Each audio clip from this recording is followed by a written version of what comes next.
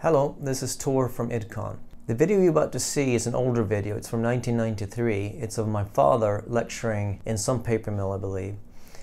He talks about what happens when the operations manager, the maintenance manager, and the mill manager pull in different directions. Let's see what he has to say.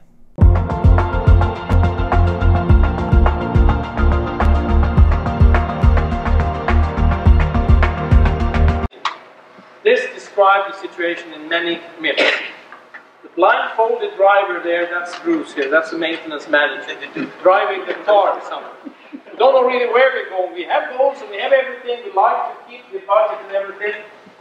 This is the plant manager, reading the rear view mirror, because that's history. Now it's reading your budget and say, hey, last quarter we had a high maintenance cost. That's history.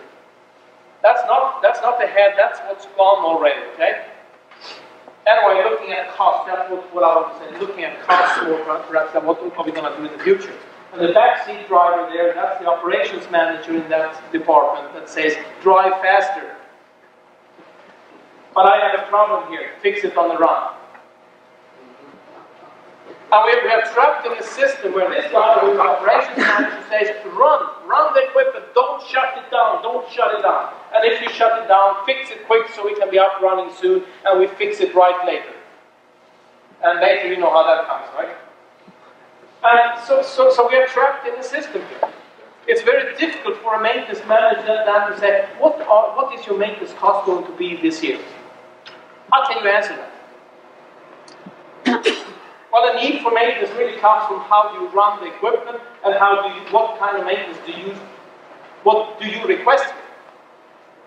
It starts when you request the maintenance jobs. That's when you initiate the maintenance cost, right? I hope this doesn't describe it, but I've seen that on walls in a lot of mills with names on these people. So how do we get out of this situation? We have the plant manager just looking in the rearview mirror at financial results that happened months ago. We have the operations manager that only care about how much we can produce this shift. We have the maintenance manager that's just doing whatever he's told to do. A service organization that's fixing problems. The key here, at least for equipment reliability, is to get the three managers together and jointly work on equipment reliability. So perhaps we need to start with making the maintenance manager an equal partner to the operations, not a service organization. The outcome of good maintenance work is not service and time and material. The outcome is equipment reliability. And operations needs to focus on the process reliability. So maintenance on the equipment reliability, operations on the process reliability. Of course, there's huge overlap in between those two. And of course, the plant manager needs to start looking ahead. What are the problems and the opportunities that lay out in the future, a month from now, a year from now? Anyways, thanks for watching.